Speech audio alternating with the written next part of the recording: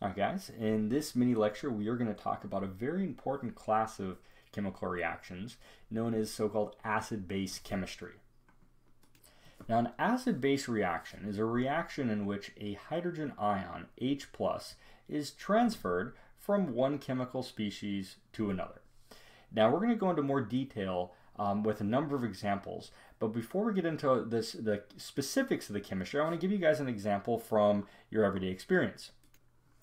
We all know that the digestion process that occurs after we consume food is aided by stomach acid. Acid, it turns out it's hydrochloric acid, present in the lumen of our stomachs actually helps us digest our food, right? And so let's take a closer look at how that actually happens. So this hydrochloric acid that's secreted by parietal cells lining our stomach basically transfer these hydrogen ions to all of the food that is present in our stomachs. And so, for example, if you ingest a protein, like you eat a piece of hamburger, for example, then you've got a bunch of these little protein molecules hanging out in the lumen of your stomach. And they look like this, right? Protein molecules, come in a lot of different shapes and forms, but they have an ordered structure to them. All these different secondary, tertiary structural elements, and we'll talk about all those details later on in the course. Suffice it to say, you get this well-ordered structure, looks something like this. And it turns out that it's relatively challenging for enzymes, or digestive enzymes, to get in there and break apart this folded protein in order to absorb it. But if we introduce an acid and put protons, stuck onto that folded protein, what ends up happening is this denaturation process, which basically unfolds all of those little sheets and helices that are formed in that folded protein, giving an unfolded protein that enzymes can then readily start to break down. Now, of course, under certain conditions, this stomach acid can actually start causing us some problems.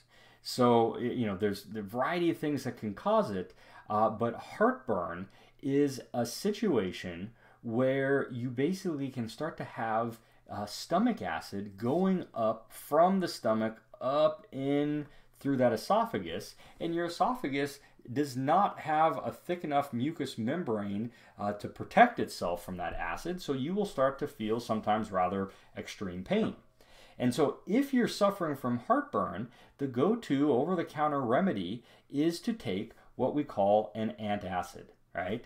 And an antacid is a basic compound, in this case magnesium hydroxide for the milk of magnesia, that will then react with that HCl, and what it does is that hydrogen on that HCl will preferentially jump onto that OH- from the magnesium hydroxide and form harmless water and magnesium chloride salt. So you basically take that stomach acid and turn it into salt water, and therefore remove that negative feelings associated with heartburn. Okay? And it turns out that this example here really hits right at the core of what acid-base chemistry is all about. And so let's go ahead and introduce some specific definitions and explore this chemical reaction equation in a little bit more detail. So an acid is going to be defined as any substance that produces H+ in solution. Now, as you go on in your studies, you will be introduced to other possible definitions of acids that are useful in a variety of contexts. What we are going to be following for this course is a so-called Arrhenius definition, and it's simply put anything that contributes an H+ or H3O+, as it's oftentimes actually found experimentally in solution, is going to be classified as an acid. So to see an example, a breakdown of the chemical reactions involved here, we look at our example of HCl. HCl, when you place HCl in an aqueous solution, what you end up getting is H+ ions and Cl- ions, right? And the fact that you get these H+ ions satisfies our definition of an acid that we just saw above, right? Now, when those H+ ions are actually in water, they typically don't hang out just as isolated H+ ions. They will actually form a H3O+ so-called hydronium ion by reacting with a molecule of water. And so an alternate way of expressing equation 1 up here is by reacting that acid and explicitly including that water molecule as a reactant, and then coming up with a balanced chemical reaction equation that shows the presence of that hydronium ion. Now, equations 1 and 2 here are conveying the exact same information and are oftentimes used interchangeably. And similarly, even the representation of the proton as either an H plus or a hydronium ion are both commonly seen, in the literature, and are once again used interchangeably. All right, so remember the acid produces an H plus in solution, so now the definition of a base is a substance that produces OH minus ions in solution. Okay, so if we go back to our magnesium hydroxide example, if you have an aqueous solution of magnesium hydroxide, what you're really looking at is a solution that contains Mg2 plus ions and hydroxide anions floating around. Okay, and so if you take H plus ions and add to them OH minus ions, you'll of course end up with water, right? Our good old friend H2O.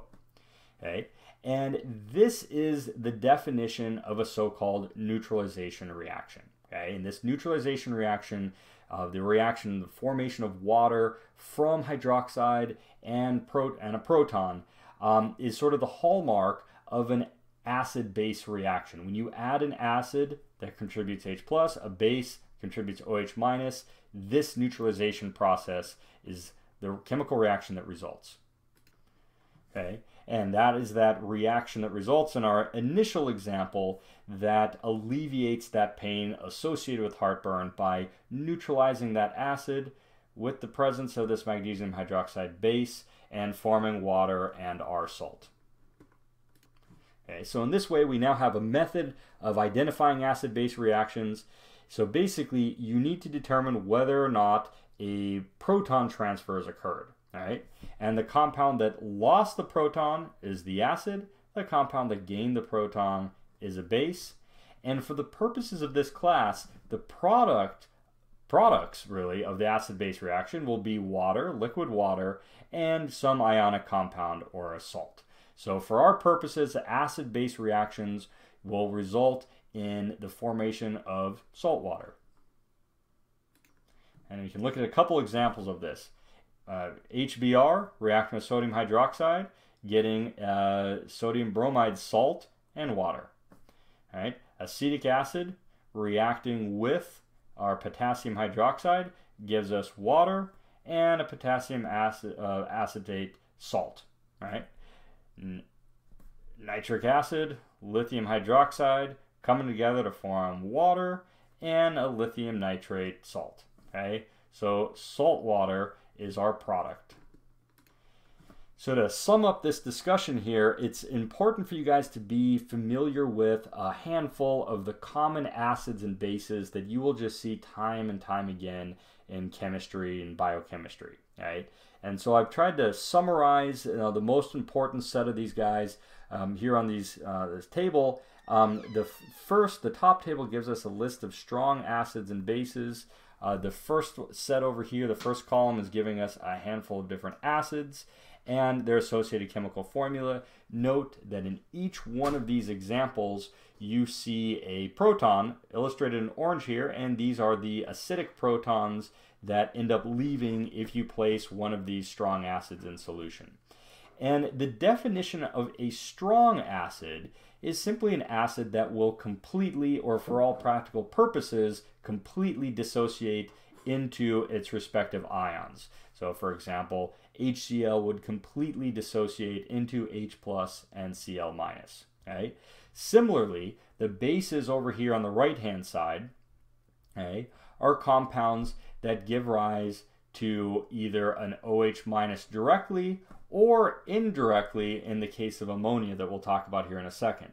And so strong acids and bases, just like we previously discussed here, are going to be compounds that completely dissociate. So a strong base sodium hydroxide will completely dissociate into Na plus and OH minus. Now, this last example here, ammonia. This is an example of a chemical reaction where that ammonium doesn't contain OH minus directly. However, if ammonia is placed in liquid water, then you end up forming a ammonium ion and OH minus as a result. Okay? So in this way, ammonium is a basic compound in the sense that as long as water's around, it will end up producing hydroxide ions. Now there's also a couple so-called weak acids I want you guys to be familiar with. Hydrofluoric acid, formic acid, acetic acid, one of the characteristic tastes and flavors in vinegar. These compounds are weak acids because, yes, they do have protons, shown in orange here, that will dissociate and increase the proton concentration in solution. However, weak acids do not completely dissociate. Okay? So strong acids and bases do completely dissociate. Weak acids do not completely dissociate. Okay? So remember that. Do not completely dissociate.